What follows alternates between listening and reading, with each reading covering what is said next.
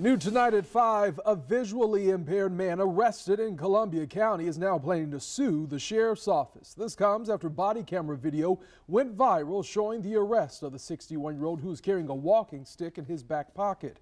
A deputy thought it was a gun. All Your Side's Brunner Ray Turner was in Lake City today, and Brianna, he says he wants the sheriff's office held accountable. James Hodges and his attorney John Phillips held a briefing today in downtown Lake City. He says the body cam video speaks volumes and Hodges' arrest was unlawful. This is not a weapon. This is an aid to a man who's legally blind.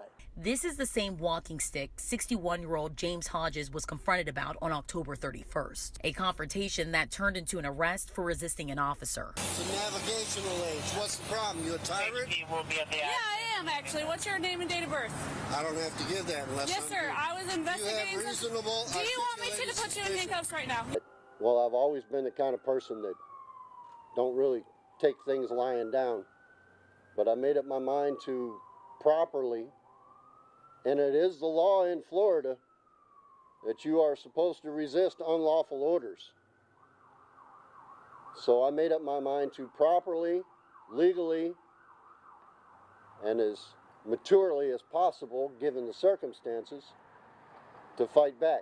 Hodges is now suing the Columbia County Sheriff's Office. According to the suit, Hodges seeks compensatory damages for pain and suffering, mental anguish, inconvenience, loss of use of personal property, loss of earnings, loss of liberty, out-of-pocket expenses as a result of his arrest and booking, embarrassment, and deprivation of his constitutional rights.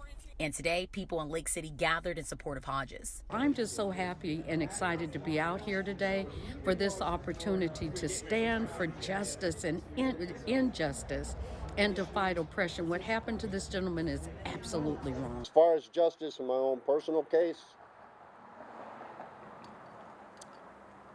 judging from the response from you people, I'm pretty sure I'm going to get it.